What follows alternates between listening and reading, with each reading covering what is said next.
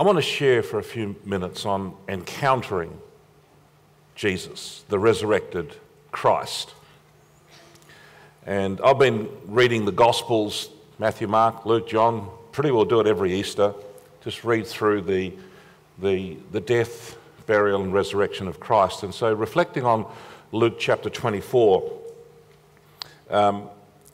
Jesus appears to three groups of people after he rises from the dead. The first were the women who went to the tomb to continue the embalming process of the dead body of Jesus. These women were absolutely shocked to find that the tomb was empty.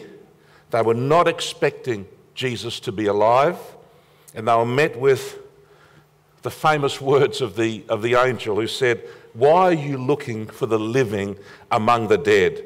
He is not here, he is risen." The second group in Luke 24 of just two men who were walking to the town of Emmaus, a little town outside Jerusalem. These two guys were just in grief. They were probably bawling their eyes out. They were confused. They were upset. They were followers of Jesus. They weren't part of the 12, but they were probably part of the 70 that were followers of Jesus. And they were grieving over his death on the cross, and they thought that was it. That's the end. It's finished. The story has ended. All their hopes, all their aspirations, all the words of Jesus, now finished. The Romans killed him as a part of the conspiracy of the Jewish religious leaders. And though Jesus turns up and he starts walking with them, and he starts talking to them about their sorrow, and you know what? They didn't even recognize him. They so were not expecting him to be alive that Jesus is walking with them and talking with them and eyeballing them, and they don't even recognize it's him. And then after he leaves, the famous understatement of the whole Bible, these two guys talk to each other and they go, "Weren't our hearts burning within us while he talked with us and opened the scriptures to us?" So Jesus opened up the story from Genesis to Malachi, the whole Old Testament, showing them that the Christ who came to earth, the eternal Son of God, must die for the sins of humanity, but he would rise again. So Jesus is doing the Bible study. I would have loved to have been there for that Bible study. And they didn't even recognize him. And then when he'd gone, they realized, wow, it's Jesus. So these two guys cut their journey short and rushed back to Jerusalem and found Jesus' disciples, the 11 disciples, and confirmed what the women had said to them in the morning, because they didn't believe the women. So when the women came to the 11, they said, "Oh, you're crazy. Women, exaggerators, embellishers, imagination. Come on, girls, get a grip. He's dead." Even the 11 did not believe, even though Jesus had told them that his purpose was, yes, he came to reveal what God the Father was like, to reveal God in human form walking among us as we look into Jesus' eyes and we see the heart of God, how he acted and reacted to people. We love what we see. We have a picture of God that is fantastic. But his mission was to come and reveal what God was like, God the Father. He came to give fantastic teaching and to help a lot of people in that region, but his ultimate purpose was to die upon a cross on Good Friday. In fact, it was Bad Friday. It was a bad day for Jesus, but it was a good day for us. He went through terrible suffering, and out of that, somehow God the Father put all the sins, all our personal mistakes and sins of desire and thought and word and action, all the sins that have ever been committed, past, present and future, your sins, my sins, upon Jesus. And there God the Father rejected him, because he carried the sin of the world, because a perfect God cannot look upon sinful humanity. There's a great chasm between human beings and God. Jesus is the only one that could bridge that chasm. The cross became a bridge by which people could actually look upon him and see God's love fastening him to the cross. That's what kept him there. It wasn't the nails. It wasn't the ropes. It was the love that he had for us, because Jesus could have gone like this and sent 80,000 angels to wipe out the Roman Empire and finish it all. But he knew that would not be a victory. That'd be a Pyrrhic victory. The victory had to be that he had to deal with the issue of alienation between humanity and God. And the only way was to cover the sins that we've all committed. And only he who shed his blood upon that cross on Good Friday could cover that sin.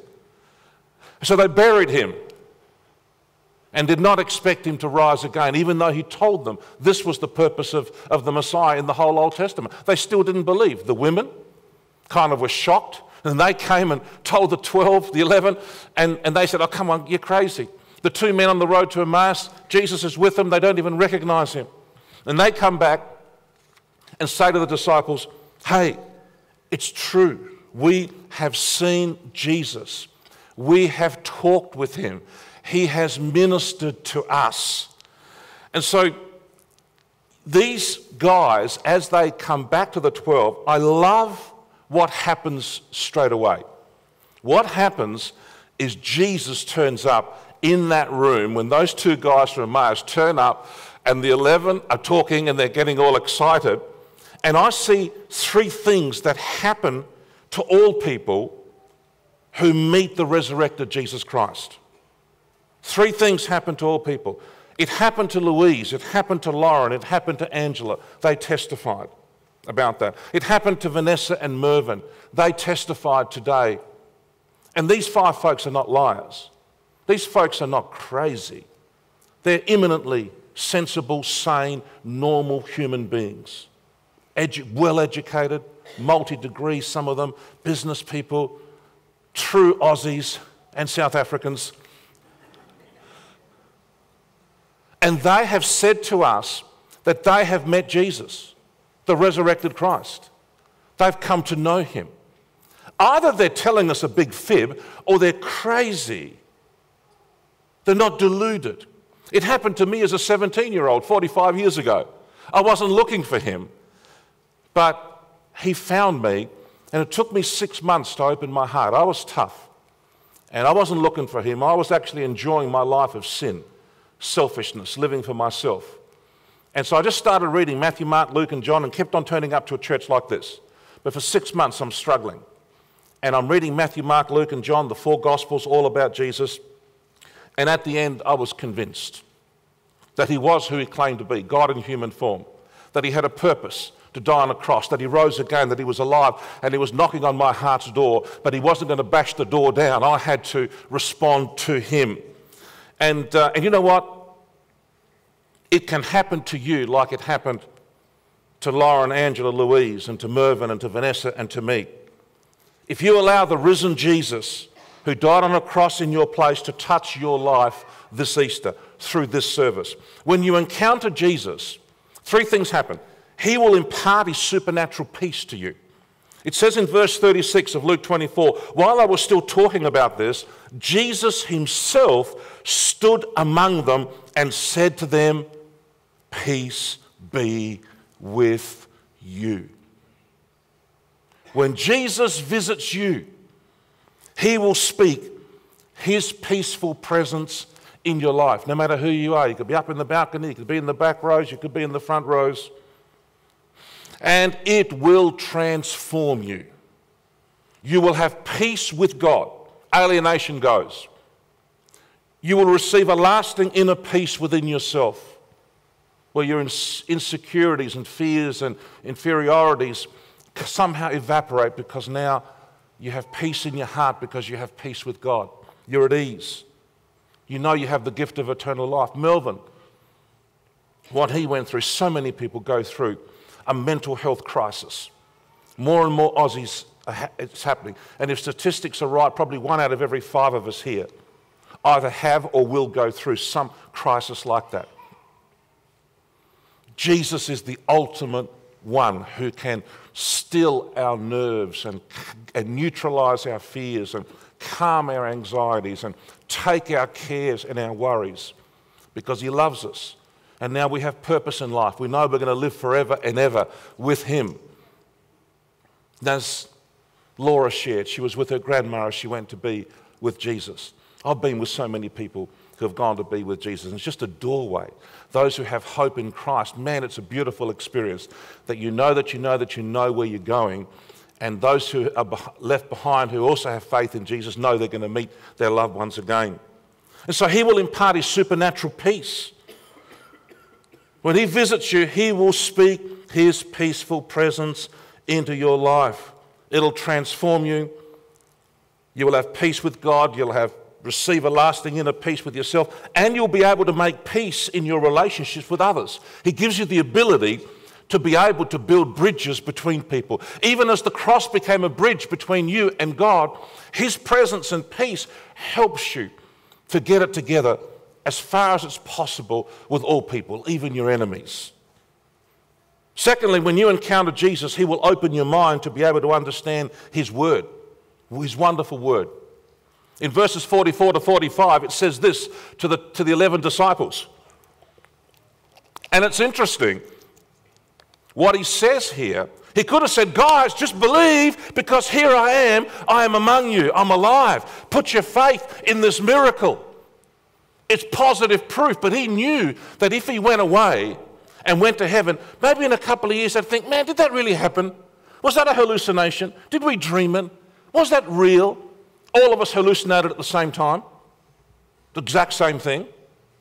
But he knew that their faith had to be built on something more solid. And he said to them, this is what I told you while I was still with you. Everything must be fulfilled that is written about me in the law of Moses, the Pentateuch, Genesis, Exodus, Leviticus, Numbers, Deuteronomy, and the prophets all the way through to Daniel, and the Psalms, all the writings. Then he opened their minds, get this, so they could understand the scriptures. When Jesus visits you, he will reveal the Bible's treasures to you. It'll be a different book. It'll become a new book for you. It'll form the foundation for your faith. It'll become God's priceless and trustworthy word to you. It will explain all that you need to know about God and how to live for him in this world. As I'm reading those 4 Gospels as a young boy, as a 17-year-old, I'm reading it through, and it's like, it's not a book. It's like there's a light coming onto it, but actually the light was on the inside. It was like I was gaining understanding. It was like I was seeing God. It was like I was talking to God. And I shook myself, and I'm thinking, man, I'm not going to go to this church for a couple of months. So I said, maybe it's just a head job. Maybe they're getting to me. Maybe they're brainwashing me. So I'm a doubter. So I stopped going to church, but I couldn't put the book down. And as I'm reading it, it's like God is speaking to me. And I'm reading lots of different things. And he's speaking to me. And I remember on that Thursday night, before the Sunday, and when people from the church came to visit me, they said, Billy, you okay? We miss you. And I said, look, I'm okay. I just got to sort this thing out. Am I really going to become a believer in Jesus? Because I know if I'm going to be a believer and receive him, it's going to change my life. It's going to mess up with the way I'm living. And I like the way I'm living. I like my sin. I like my drugs. I like my alcohol. I like my girl chasing. I knew Jesus was saying there's something better for you, son. But he wouldn't bash the door of my life down. He gave me time, but he opened my eyes to be able to see. You can't become a Christian unless you have this revelation. When Jesus appears to you, when you encounter Jesus, he will impart his peace. He will open your mind to be able to understand his word. Too many people I've seen fall away after being touched by Jesus because they don't center their lives upon his book. All of our spiritual experiences with Jesus must be in line with God's pattern in the book. And so our faith, and so Jesus is here saying to them, guys, it's in the book, it's in the book, it's in the book. Center your thoughts and your believing on the book, because I'm not going to be with you one day and you're going to question whether it's real. Because your experience has to do with your feelings. It's very real and very powerful. But sometimes we go through hell. Sometimes we have times of great suffering. Sometimes we go through the valley of the shadow of death and all our feelings have gone. But he's saying, I'm going to open your mind to see me in the book. The third thing, when you encounter Jesus, he will empower and commission you to share his good news. In verses 45 to 49 it says, and he told them, this is what is written. The Messiah will suffer and rise from the dead on the third day. Boys, it's It's the day. I've risen. And repentance, in other words, go and tell people to change their thinking patterns, to change their beliefs, that their beliefs are wrong. They've got to now change their thinking patterns to think God's way. That's what repentance means. And repentance for the forgiveness, because only that way can people receive forgiveness of their sins, if they agree with God, with what God's done in sending me and in my death on the cross for you. So he says, and repentance and forgiveness of sins will be preached in his name to all nations, beginning at Jerusalem. You are witnesses of these things, and I'm going to send you what my Father has promised, but stay in the city until you've been clothed with power from on high. When you experience Jesus and his personal saving grace and forgiveness for all your sins, and you know that you've received the gift of eternal life, you just naturally want to tell others about this fantastic news. Jesus said, this is going to be the hallmark. When you encounter me, the real person who knows Jesus can't help but talk about him, because it's the greatest news in all the world. When you genuinely come to know Jesus through the doorway of repentance and faith, you just want to share your life-changing discovery. And I've been doing it for 45 years. Whether it's here on a Sunday or whether it's in a taxi going to the airport, whoever it is, if I get the opportunity, I just tell them, you know what? And always respectfully and gently, and if people ask me, I'm ready to share with them the greatest news in all the world. I know God. I know God. I know his name is Jesus. And he died on a cross for me, and he rose again, and he lives now in me through the Spirit. It's the best news in all the world. When I die, in fact, I'm looking forward to death. On one level, I'm going to miss my family and friends, but on another level, to be in his presence, where there's no more sin, pain, suffering, death. And one day when he returns, he's going to wrap everything up, and he's going to eliminate sin and Satan, sickness and death, and there'll be no more tears. And our world is so full of suffering and pain that now he's giving us the opportunity to turn to him willingly. But one day he will return to this earth. The gift of eternal life is so real. And when he commissions you as one of his witnesses, he empowers you with his Holy Spirit to be able to live the Christian life, because you can't live the Christian life by law, just by the word. You've got to live by God's Spirit who comes to live within you. And he will equip you to be able to communicate his message about this new life. Folks, on this Easter Sunday morning, whoever you are, you can encounter the risen Jesus Christ right now as we pray together.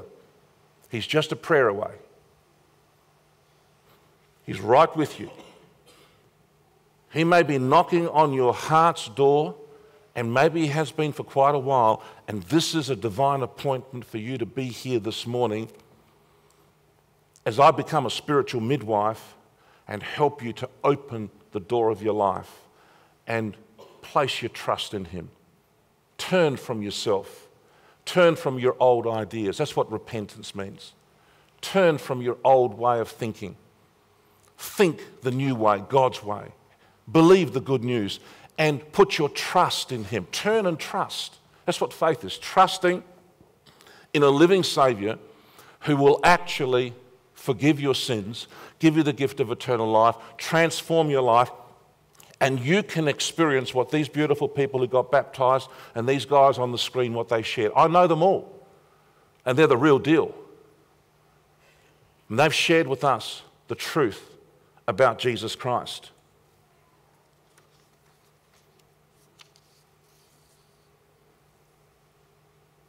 Because he rose from the dead that Easter 2,000 years ago and is alive today, he will do for you what he did for his disciples back then.